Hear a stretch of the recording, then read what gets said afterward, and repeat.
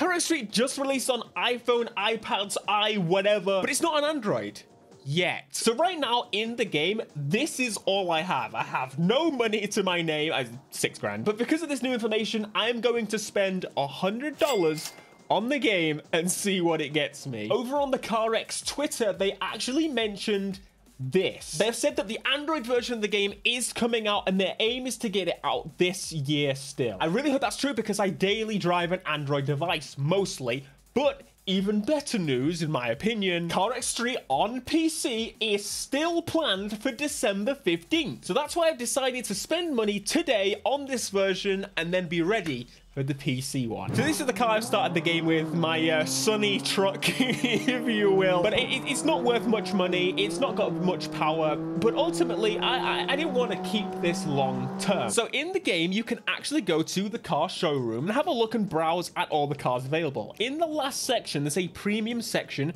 where you can purchase actual cars. This is the RX-7 they've got in the game, which looks awesome, and I definitely want to add that to my collection. However, one thing I'm really excited about is this convertible A90 Supra, which you can actually only get with the secondary currency. You can earn it in the game, but from my experience so far, I've earned one. I've only done about 8 races in the game, so it's kind of skipping ahead quite a lot. But as I said, progression on the PC version, because I can play it on TV. So to speed along and actually purchase this very quickly, I'm going to spend $50 straight away, which would have been 94 on the gold currency.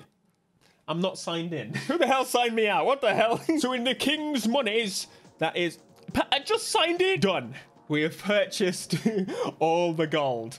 Now give it to me. Purchase successful. 1001 gold. I feel terrible doing this. I don't actually generally play a lot of mobile games, but I know the norm is to get the game for free and then buy microtransactions to basically boost yourself ahead. So now I'm at level 2 with almost $1 million.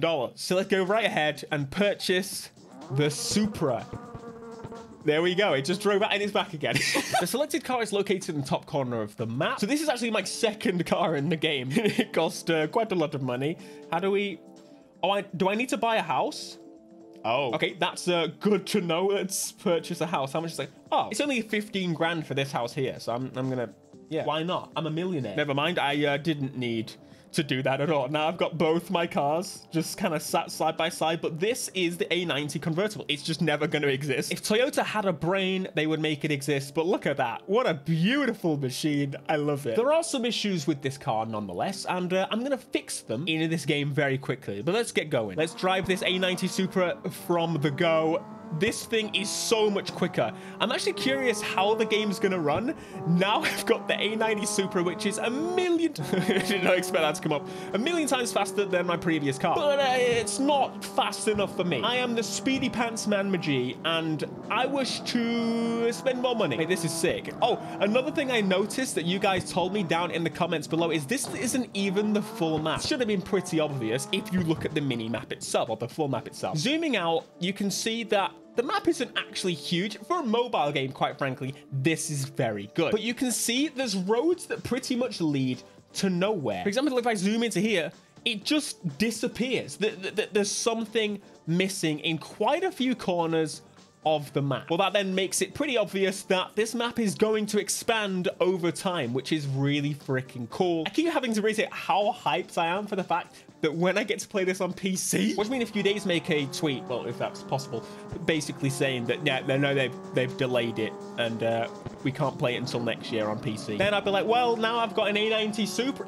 How about I just sell all my cars? That's a brilliant idea. Now, I've not actually done any of the drift stuff in the game yet, which this is based on a... Why did that just happen? Now, if you do actually want to buy microtransactions in this game, something I've just realized, if I click on this, the juniors events that I was doing previously, my car is too fast. So even though I've spent money to kind of push myself ahead, I actually can't progress fully unless I go back to my weaker car. I think that's pretty cool, actually. Locking it behind levels is definitely a positive here in that, well, you still get to progress if you really wanted to. Here we go. First drift event. Let's see how we do. I'm terrified. We've got traction control off from the go. We've got to get a R6, it says, of 600. So I'm guessing that's my points. The handbrake is kind of in an awkward place. I'm trying... I mean, at least I did a drift. I'm going to do my best. Watch me, watch me, watch me. I'm going to be Driftman Macheese. That's what you're going to call me by the end of this. You're going to be like, oh my God, he's an absolute, he's an absolute moron. He can't pull a skid. Yeah, I can. Watch me, watch me. Do it again. Yeah. Get back on track. No. Not happening. This is without any modification. No, don't tell me that's the end of the track. Don't tell me that's the end of the track. There's no freaking way. Oh my God, it is. That was terrible. No worries. We've got $200 still to say well done. Well done for being an idiot. Okay, let's be real. We want to upgrade the car. We want to see what you can do modifying this car, making it visually more sexy, making it visually powerful, and also actually powerful as well. Like, I don't just do it and not have any speed and ability. Oh my goodness! Oh! Hold it! That's solid. So what we need to do, oh, look at that. Perfect. We've got so much money. I'm going to fast travel. I am so wasteful. I'm going to travel without even driving there. So first things first, this thing has a C rating of 2 at 199 and an R rating of 252. In case you didn't know how it works, is the R seems more the handling side and the C is kind of the performance side. At least it looks like a C. I don't know what else it could be. Maybe it's not an English character. So what we can do to this Supra is, of course, upgrade the engine, or we can swap it out completely. That sounds a hell of a lot more exciting. Now, I'm grateful that they're gold, but at the same time, I wouldn't be if I wasn't paying for the microtransactions in the game. The 2JZ, sorry, JZ2GT, my bad, completely wrong there, is technically less powerful, but I don't care. A 2JZ in the A90 Supra is perfecto. If it was me, I'll go for the V8 motor, but I'm not going to do that. We've got quite a few cool engines. We could put a BR26 in there as well. That's super cool. And the RS20. But I'm going with the 2J. Slap that in there. Installed and already beautiful. So it took me a little bit of time to figure out the menus and such, but it all makes sense after this. So I've done the engine swap. That is done. But what now I can do is go into the individual pieces and swap them out for something more powerful. I'm going to go for the Ultimate Turbo, which costs gold. The class will be changed. Yeah, I understand. Class 3, instantly, super sick. I'm going to spend so much of my money doing this. Change class again. I'm ready. I'm spending all my gold. Maybe that's a good thing. I have realized that all the best stuff seems to be gold. I'm hoping later in the game you get the gold quite easily, but it seems like for now, yeah, for the best parts, you need the better currency, which makes sense, but I'm out of money. This is why people spend so much money on these games. It's so easy. Every week in the news, you hear about a kid that spent all of their parents' money on their iPad and they're like, Apple, give us it back. How about you set up parental controls, you absolute baboons? So you can also swap the transmission. The transmission, we can go for the ultimate by spending our cash. That's pretty cool. And clutch. Sure, that's what that is. If that's clutch, then what the hell is this? It's called a CLH60. Yeah, I want to make sure we get some suspension upgrades in there. I don't know the correlation between if the part... I just bought the second to worst one. I don't know. Second to best one. I don't know why I did that. I was going for the best. I do want to save some money for some parts. You know how, like, in some games, you don't actually get the correlated performance upgrade with the part that you choose? Yeah. Okay, this is pretty cool. So we can now install spacers. So let's go for the furthest ones. Makes sense. And we have tires. Do we have like drift tires or are they just all sport tires? So they seem to like add or remove grip. That's pretty cool. I'm going to keep the ones I've got. Here we go. It still sounds a little bit odd. It sounds a little bit better, but this thing is feeling snappy. Now, the most important thing, also, I don't know if you guys noticed, doesn't the brake sound exactly like the brake sound in GTA San Andreas? I don't know if you've noticed that. That's such a like a nerdy detail that I've noticed. But I'm actually gonna go and drive to the location because I genuinely want to find out what this thing is like. It's already so much quicker. Holy crap. So the pop-in is pretty obvious. Oh my God! Oh! Hell, already feels like it could be just drifting everywhere. Maybe it should have upgraded the tires a little bit, but you know what? Don't care. We're here to see what the stupidness is like. We're gonna put a body kit on this thing. Well, it just wants to go. These brakes need upgrading. I feel like the brakes have just not received as much effort as I did putting on that ultimate turbo. gonna need to find a highway later on, but of course, it's time to race this thing in these. If I don't win the drift event now, I'm gonna be pissed. Supra in the shop, give me the body. Another cool thing that people pointed out is, of course, when you put a body kit on, it becomes unpainted. That is such a sick small detail. I say small detail, it's a pretty big detail. Holy Jesus, these kits are insane.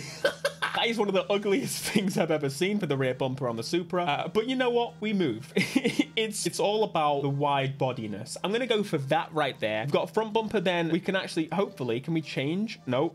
I think we're stuck on what we can have. I just realized the exhausts are coming out of the hood there.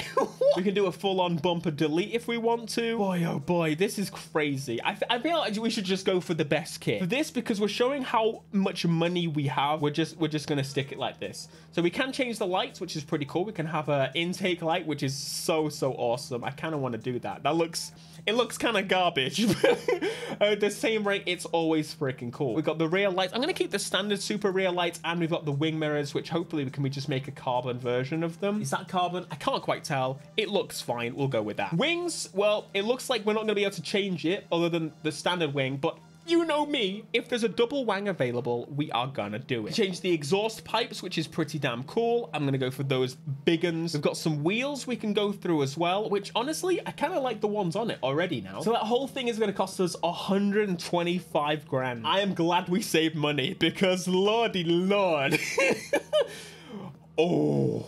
What a beautiful blue ball. Or we could go for the red. Oh, the red does look nice. Go for a bright yellow. That's almost blinding. And the orange, Fast and Furious style. So that would be pretty cool. So you can change each piece of the car individually, which I do quite like that. I was hoping I could do just the splitter, but it seems like we're doing the whole front bumper. Fine. We can paint the roof.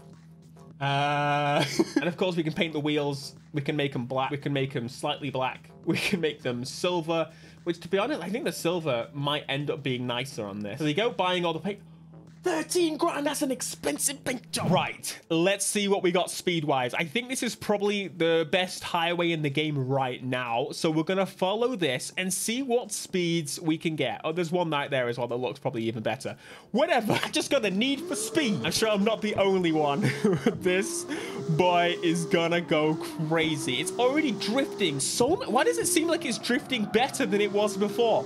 Have I just got good? I am going to smash these drift events now. This is crazy. To the mountains we go. Man, I love the A90 Supra. It's such a cool looking car. And we've made it even better by putting a better engine in it. I'm sorry. B58 fans out there. BMW fans out there. I'm not even sorry. I was gonna say sorry, but I changed my mind. You don't deserve my sorry, okay?